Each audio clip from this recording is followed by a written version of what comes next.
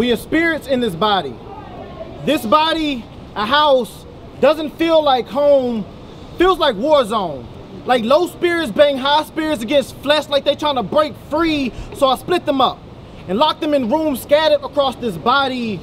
My eyes are windows, and I have dull days, see no point in opening them. Nothing seems to change outside this body. My neighborhood is the arcade where history tries to beat its high score. My people are still dying. Bullets still evicting spirits. Capitalism pays for our silence, yet I still struggle to keep my head above my bills. And I grow tired of swimming and swimming with no shoreline in sight. I think God sends relationships that can save me, but they sink beneath the weight and my confusion. In this body, there's a track where my mind races. High speeds cause emotional wrecks. Joy tries to weave its way to the forefront, but keeps getting trapped in the traffic jams. My mind has a lead foot, because I was taught that men are supposed to lead.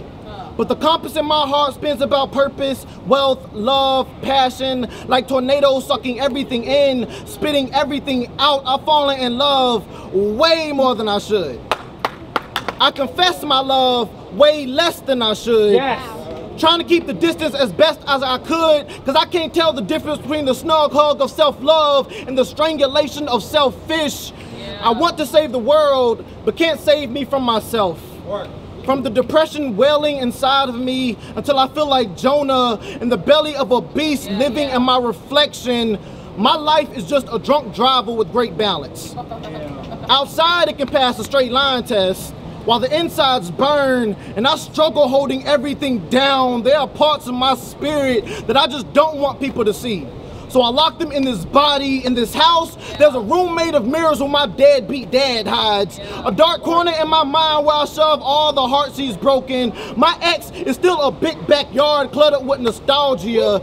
I'm talking about like 40 acres with a mule on her back.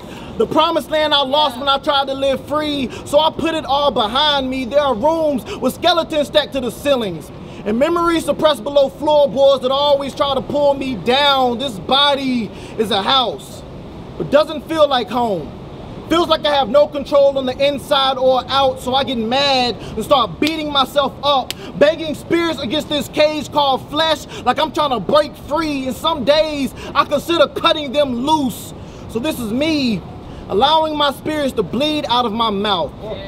I just thought it would be a healthier alternative. Woo.